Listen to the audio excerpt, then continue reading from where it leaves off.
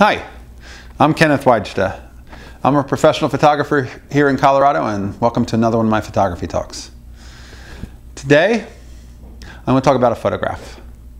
I want to talk about a photograph that is a little bit of luck, a little bit of being at the right place at the right time, and a lot of great documentary photography is simply that. In fact, there are Pulitzers that were won not because they're incredibly good photography, but they're incredibly good moments.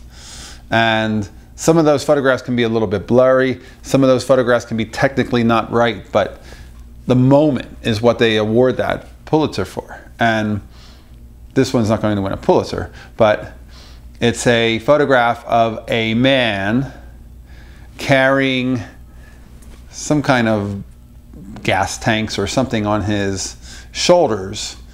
And he happens to be next to a sign that says shoulder work ahead.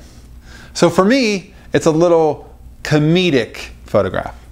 I love to create little visual stories that hopefully get a smile out of my viewers. And for me, that's like one of those simple little things. You couldn't set that up and make it believable like as it just happened in the real world. And I just happen to be passing that intersection at the time when I see that sign, at the time when he's walking by.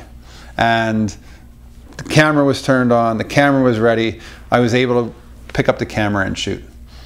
So that's one of my favorite photographs because it's got that little bit of element of whimsy, I guess, in the storytelling that it gives.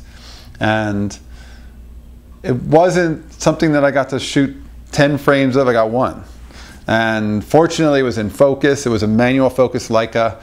I think it was an M9 that I shot that with. And it was one of those moments that was, you hope that it was all right. You hope that the exposure was right. You hope that the focus was on it. And in this one it was. And if it wasn't, you'd never see it. That's also the biggest part about being a professional photographer is you don't show your outs. So that's my photo for today. I'll put a link to it down below so you can see it, and I'd love to hear your comments on it. And do you have any photographs that have a little bit of that serendipity in it that makes it just a little bit extra special? I'd love to see it and put those in the links too. If you're enjoying these, hit the subscribe button and I'll bring you some more. Thanks so much for watching.